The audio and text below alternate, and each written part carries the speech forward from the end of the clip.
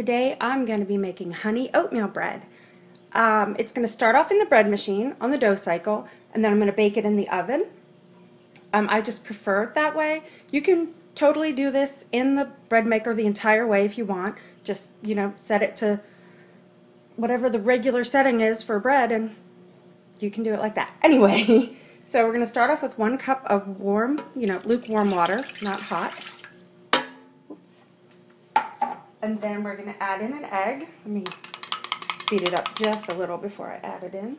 I'm going to add in an egg. 2 tablespoons of butter. Oh, make sure that egg is room temperature, by the way. 2 tablespoons of butter, or you can use the oil of your choice. So we'll stick that in there. Then we need 2 tablespoons of dried milk powder. You can find this on your baking aisle at the grocery store. Oof! There was a poof of flour. I mean, you know what I mean. Anyway, then we're going to need 1/4 cup of honey. And a little tip when you're working with honey is to spray the inside of your cup before you put the honey in with, some nonstick spray, or just swirl a little oil in there real quick. And you should get most of that out. And of course, it's basically making me a liar because it's not coming out. I'm going to make it come out. Usually it works, but not on camera, right? Okay. So then we're going to add a teaspoon of salt, right here. 1/2 cup of oats. Now it calls for quick cooking, but these are just old-fashioned, and it works out just fine. Maybe the texture is a little different, but it's okay. Then I'm going to add 3 cups of bread flour. Let me measure that out. 1,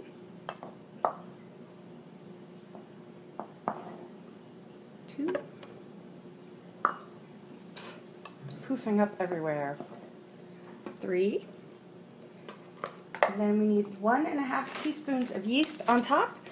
And then throw it in the bread machine on the dough setting. Or, like I said, you can go ahead and bake it on the regular setting. And it'll mix it and bake it for you. The dough cycle is done, and it looks great. I'm just going to punch it down a little. And by punch, you don't really have to punch it. Okay. I'm going to put a little flour. I have a parchment paper here. I'm going to put a little flour on this and shape it. Okay, Alright, so I got it out of the machine, and I'm just going to shape it. I'm just going to keep rolling it over on itself. I kind of want a round loaf, I think. So just keep working with it until you're happy.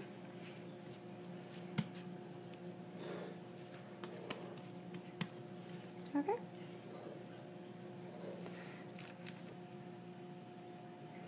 Okay, so I have it pretty much how I want it. I'm going to flatten it a little bit.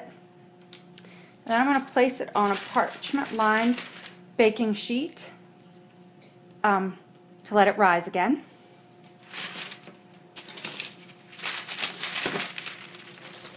There we go. Do the old switcheroo.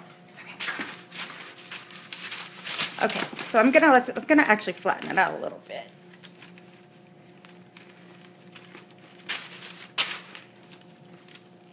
And I'm gonna let this rise for about 30 minutes or so. And then I'm gonna score the top, brush it with a little egg wash, and throw it in the oven. So I have my oven preheating to 350 degrees, and I'll be back in half an hour. Been a half an hour, and it looks pretty awesome. So now I'm going to give it an egg wash. I just kind of scrambled up an egg with a little bit of water. I'm just going to brush all over it. This will make it nice and shiny and pretty. trying to do this without deflating it.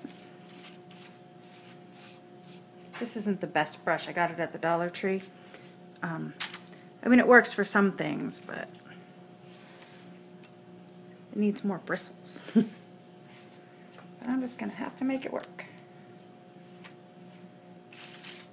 Okay.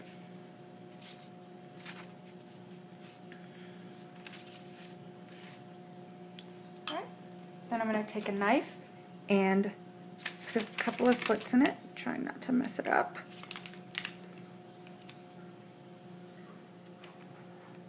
There. Go across. There we go. So I'm going to pop this in the oven for, I'm not really sure how long. I'll check it in. It probably is going to take 35 to 45 minutes, but I will let you know at the end exactly how long it took. But I think I want to put some more scores in it. There, I like that better. Okay, so I'm going to pop this in the oven and I will be back when it's done. And here is the finished product. It baked, still hot, for about 25 minutes and it turned out great. It's beautiful. It sounds hollow inside, so it's done. I won't be cutting into this for the video because I'm taking it to Easter brunch. So if you like this recipe, give it a thumbs up. You can also find me on Twitter, Facebook, and Instagram at LeighsHome05. Thanks for watching. Bye.